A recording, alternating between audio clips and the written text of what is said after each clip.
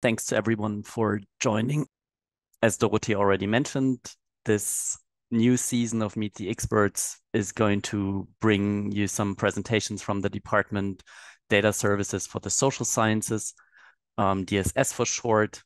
And in the presentations, we're going to cover important aspects and topics of our work. So I've put a small preview of that on this slide. And in a nutshell, the activities of data services for the social sciences is to provide infrastructure and services for researchers, projects, or research organizations in the social sciences in the area of data management, data sharing and access, and data curation and long-term preservation. And we do a lot of this work in close cooperation with the department Survey Data Curation. And so today's presentation is actually a case in point because Pascal is my co-speaker is from our sister department, and together we will give you some insights into the topic of certification for research data centers. To set out, I would like to give you a couple of definitions so that we have common ground with regard to terminology. So first of all, the first question is, what is certification? And according to this definition, which is a common definition, is certification is a process by which an independent body, an certification authority, inspects a product, service, or system, and it inspects this product using criteria or requirements derived from a technical standard, a standard document. And if this independent body finds that the service meets these requirements put down in the standard, it issues a certificate which says or which confirms the compliance to this standard. And if we think of the repositories ecosphere, there are a number of potential certification processes that might be relevant for repositories, and I've put some examples on this slide. And we can look at certification standards and processes from different angles. So there are some certifications that are specific to a particular domain or discipline. We have certifications that may be specific to repositories which hold certain object types, or we have certifications for a specific process. And so if you look, for example, at the DINI certificate listed here, this is very relevant in the domain of libraries, and it focuses on repositories that hold scholarly publications. If you look at ISO 9001, on the other hand, this is discipline and domain agnostic, and it simply focuses, or maybe not simply because it's an ISO certification, but it focuses on processes related to quality assurance. Another example is the RAD SWD accreditation, and this is a specific certification procedure for social sciences data repositories. So again, there's a very well-defined scope of that. And as already mentioned today, we want to have a closer look at certifications for trustworthy digital repositories. So hence a definition of what a trustworthy digital repository is.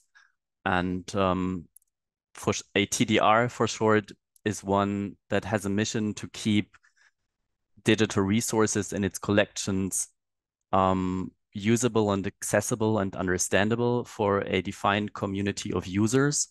So for example, in the case of GESIS, this defined community of users are researchers in the social sciences. And the task of the repository, the TDR, is to keep these resources alive and usable to this community. And in order to be considered a trustworthy digital repository, it's also important that the repository undertakes some measures. So for example, a certification process by which it can demonstrate that it fulfills this mission, so that it's actually capable of fulfilling the mission and that it's undertaking steps to actually comply with this mission. And certification is a process that is definitely resource intensive in the sense that it costs staff time. There are some financial resources that need to be included as well if you want to go for certification. But I would like, before we look closer at the different standards, I would like to highlight again that there are a lot of benefits to obtaining certification as a trustworthy digital repository. And I would like to highlight, on the one hand, that for the data producers, having a repository that is certified as a TDR can be an important aspect in complying with funders' requirements or journal publisher requirements, because a lot of funders now make it mandatory for the research projects they fund to make the data accessible in a suitable repository after the project ends. And similarly with publishers, it's often required that researchers publish replication materials in a trusted repository. So this is one important aspect of certification for data producers. And if we look at the data repository, of course, there is this outward-facing benefit of, you know, the repository can demonstrate and show to the outside that it is trustworthy. But in addition, I would say from my own experience that there is also an inward or internal facing benefit to the undergoing a certification process, because it really means that within the repository, you have to turn over every stone. You look at all of the processes, all of the workflows, you look at your documentation and policies. So it's really a way of putting to the test everything that you do. And on top of that, in the certification process, you also receive expert feedback on all of these processes. So this is one very big benefit of undergoing a certification process. Now, if we look at certification standards that are specifically for TDR certification, there are now, I think at this point, there are three very well-known and popular ones, or popular is maybe not the right word, but these are, I think, the three standards that are most widely known and used in the community.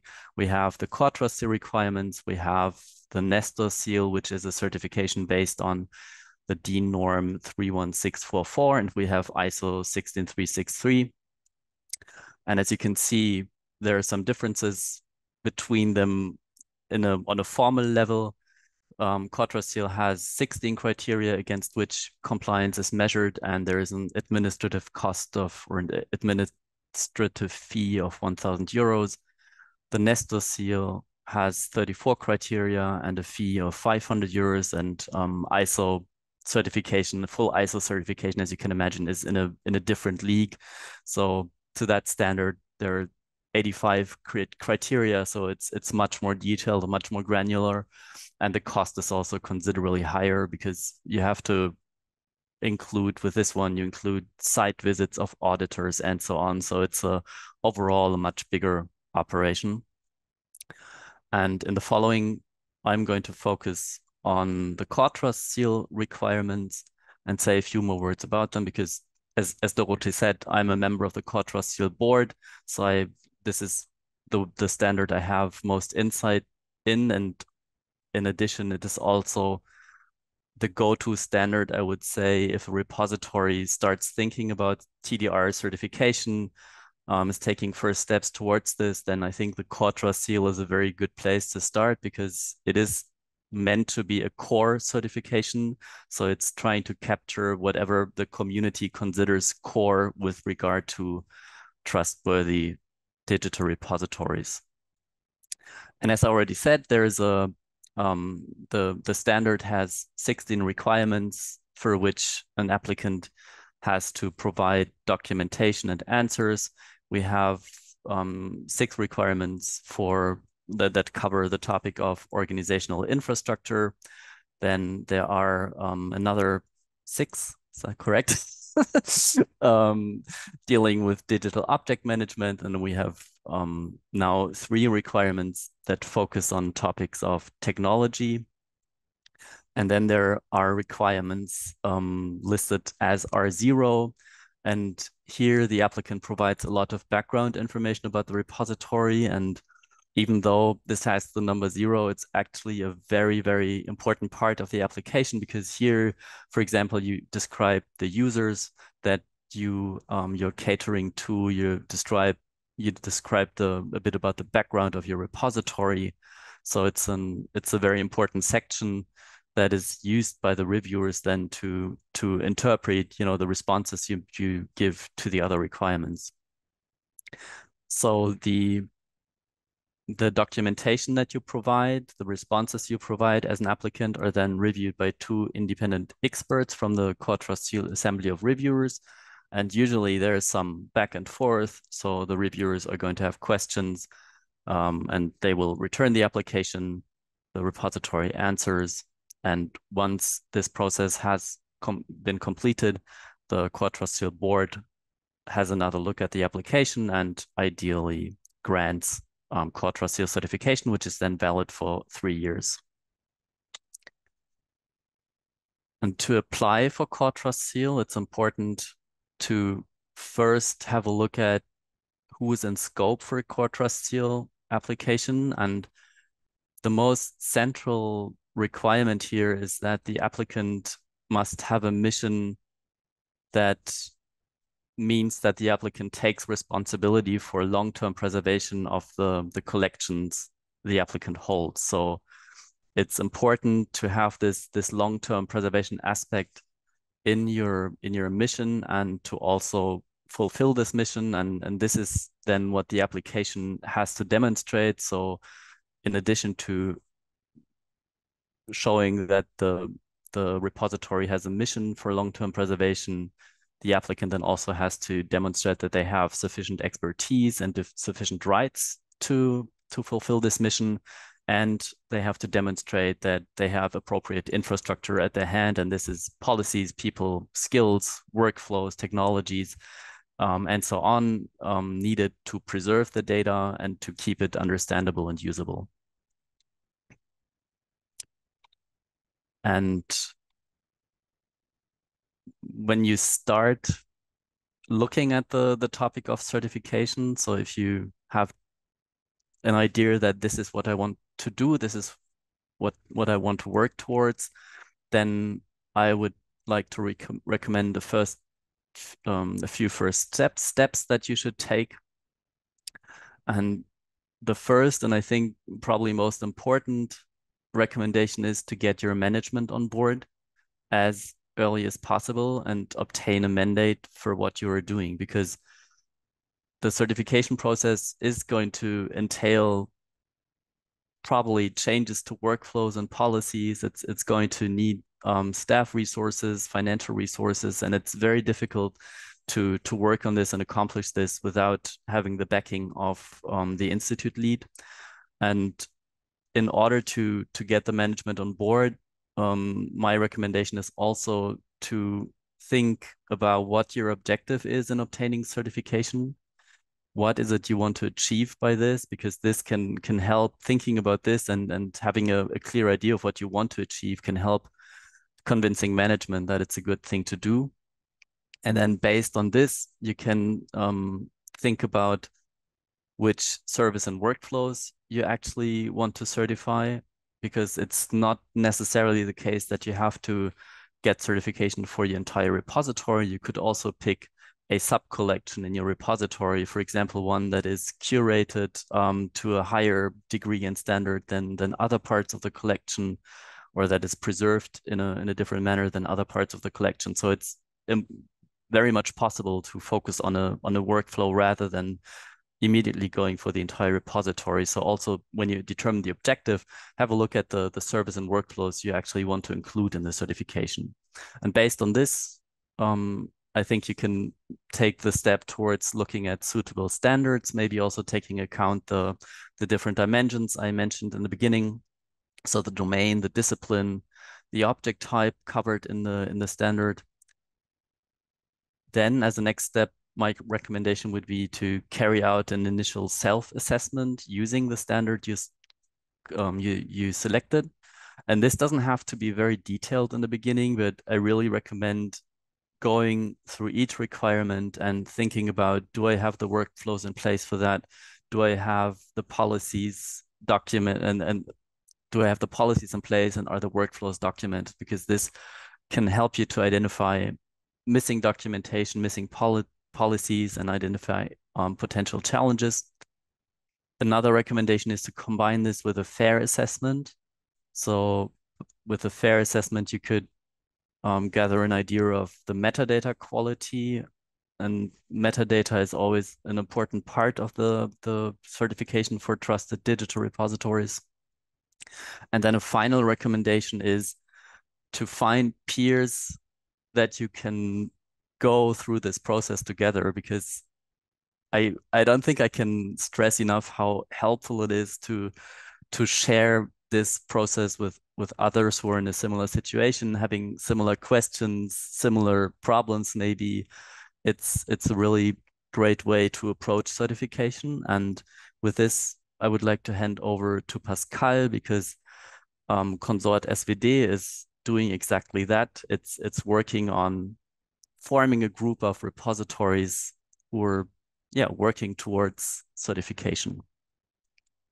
Yes, thank you, Jonas, for this excellent introduction into the framework of the core trust seal. What we are doing in the Consort SWD project is indeed to look at the needs of the research data centers. And maybe I have to give a little bit of background, because I'm not sure that all the audience know what research data centers mean within the German context. So the Consort SWD is the social science consortium within the German national research data infrastructure. So we receive funding to improve access and management of research data in Germany. And within the social sciences in Germany, we already have a quite well developed but highly fragmented data infrastructure. What you see is that those institutions that were highly active in producing data would also create research data centers as access points to their own data. Think about the socioeconomic panel in Germany, think about data from public offices like the statistical office, and you have access points to this data. And now the landscape, the research data landscape changes, because we have so many attention to the topic from politics and funders. And this has a consequence. It means that these research data centers start to acquire external data for archiving and sharing. And this is an important element to open up the existing research data infrastructure to other data producers, and to avoid to construct redundant structures. One example for this is, for instance, that Consort SWD has these research data RDM grants, where scholars from universities can receive funding to publish a dataset together with a research data center. And when you look into the details of these processes, then you will learn that data producers cannot choose their repository freely, not in all cases. So Jonas also already stressed it. The funders sometimes have ideas about sufficient quality of the repositories. So for instance, Science Europe has a checklist for choosing your repository, and the certification is one among the most important criteria, because it shows you that you have sufficient quality in your workflows. So especially high impact data from European Union funded projects look for repositories that are certified. So we have a strong incentive, especially for those research data centers that want to play a role in research data infrastructure, to achieve certification. And then what we also see is that many international data centers and repositories in social science, economics, humanities are already certified, especially Clarine data centers for language data, and the social science CESTA data archives organized in the CESTA consortium have partly the core trust seal, and this is an important element of showing that you have the capacity for long-term digital preservation. So the next slide, please, Jonas. Right. So what we do at in the Consort SVD project, together with our colleagues from the German Center for Educational Research, is that we try to support existing research data centers or research data centers that want to have an accreditation with the German Data Forum to go through this process. The first objective, of course, is to demonstrate that the existing data infrastructure has the quality to archive and share data. And at the same time, we will also want to help improve the internal processes within the RDCs. And this is an important point, because many RDCs, especially driven from scientific institutions, they start as projects. And these projects first focus very much on the data product they want to offer to the users. They do not focus so much on the internal processes and the documentation of the processes. They focus on the quality of the data and the quality of the data documentation. And often when the project ends and the RDC enters in a more stable phase, then the processes are existing, but they are not very well documented. And certification helps to do exactly this essential point for a long-term structure for research data. So what we do is first to help understand the core concepts of digital long-term preservation, which is not easy because research data centers and others domain-specific repositories are run by scientific staff that has training in the domain, but not in information sciences or in archiving. So they have to learn what it means to use standards, etc., etc. Then what we want to do is that we learn from each other, sharing the experiences about the core trustee certification, maybe also accreditation, but this has been postponed a little bit. And we want to produce examples for the documents that are required for core trustee certification, so that we can have a long-term knowledge transfer into the community of research data professionals in social science and economics. Next slide, please. So what we're doing is exactly following Jonas' recommendation, is to first create a community of people who are working on this topic and who are convinced that this is important for the development of their own services. And then we start with a workshop series where we ask about the expectations and ideas of RDC staff about certification, because we don't know what the knowledge level is, what the expectations are, and how important the topic is. Jonas raised the issue. If you don't have full commitment from your organization, then probably it won't be successful. And then we address the critical topics of certification, and the critical topic per se is what is long-term preservation, because if you look into the practices in different repositories, you would see that long-term preservation is more a continuum of ideas about keeping data in life, and is not something where you can say this is long-term preservation, this is not. So learning about the core concepts, managing expectations, and sharing experiences is what is the most important for this measure. And we formed or will form a small group of research data centers that go through this process, hopefully. So the expected outcome is that some of these research data centers will get the certification, that we will have some guidelines that will help in future other RDCs or repositories from social sciences to follow this path. Especially we want to create awareness within the German research data infrastructure, because my impression is that the Germans look especially to German institutions and lack the larger horizon of what goes on in Europe and worldwide. And this is always a problem if then you realize that maybe the others have better services, higher professionalization, and maybe also better structures. So this is what we are going to address in the Consort SVD project, together with my colleagues Ute Hofstetter, Daniel Buck from DZHW in Hannover, and Kerstin Beck from Survey Data Curation Department here at GESIS. And so for conclusion, I hand over to Jonas with his excellent expertise on the topic.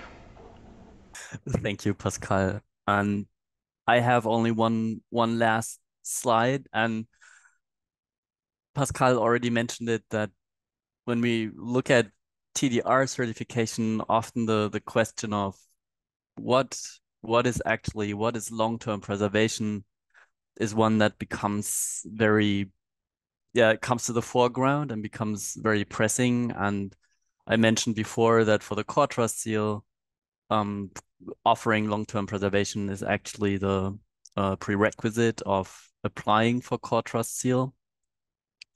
Then I also mentioned that certification is a process that is resource intensive, so financial and staff resources. So there may be a number of reasons why a repository, a research data center decides not to pursue full certification at this point.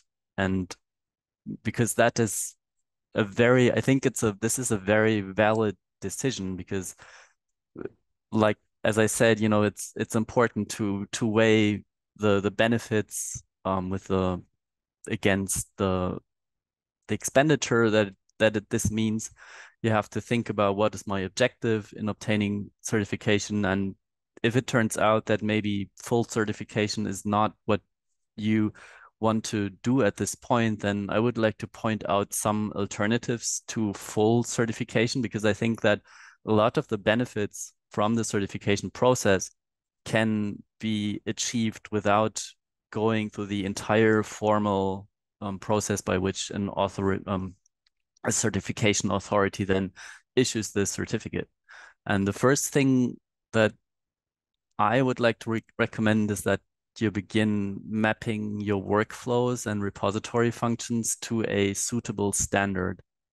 And I'm saying here that map high-level workflows because I don't think that this should be too detailed, but I think it can be very helpful to, for example, consider which roles and which systems are involved in my ingest activity, the activity by which data comes into the repository, which roles and responsibilities and systems are involved in data access. So I'm trying to not not say the bad word OAIS standard. There is an archival standard for an open archival information system, which is incredibly complex, and I don't want you to read it, but this has coined some very important terminology in the long-term preservation community. And ingest and access, preservation planning, these are concepts that play a role there, and they correspond to functions in the repository and workflows in the repository. And it can make sense if you have a standard that you think might work for your repository to have a look at, what concepts does this standard use, and try to map your workflows onto this standard. Then a second recommendation is to carry out self-assessments with a suitable requirement catalog. This could be a self-assessment using the core trust seal requirements, for example. There are other standards out there that I mentioned that you might want to use. There's an alternative that you could use maturity or capability models.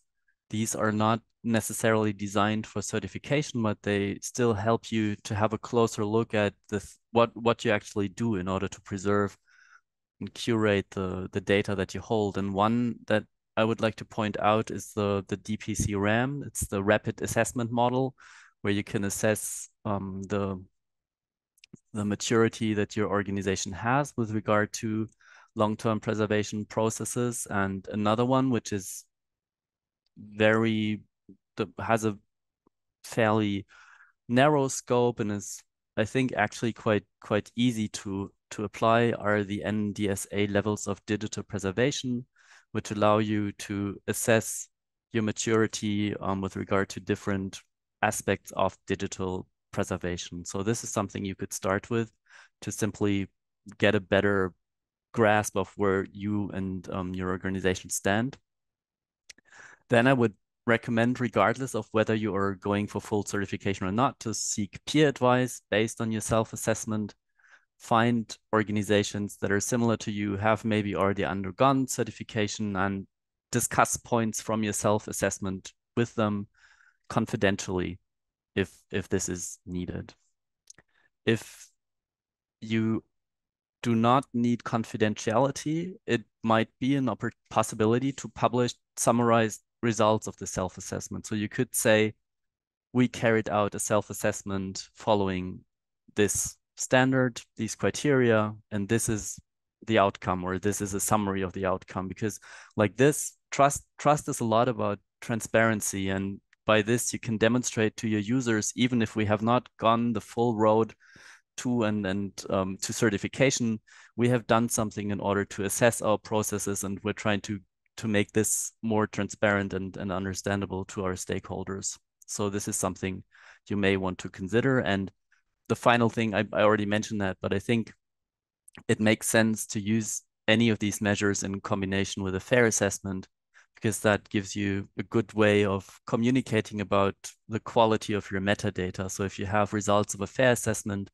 this too is something you may want to consider publishing along with a self-assessment. So this concludes my my tips and tricks for certification. You find the contact information for Pascal and me on this slide. The slides will be published. Along the slides also contain references and some links for further resources that you could have a look at. So we publish that, of course, along with the slides. And before we end this part of the presentation, I would like to just run a short ad again and interest you in the upcoming talks on data services, data archiving, and research data management. So here you can see the topics again that we are going to cover. And the next presentation will be on September 28th, and then Oliver Wattler is going to give an overview of the services, the data services that the DSS department offers. Yeah, and with that, I'm saying thank you.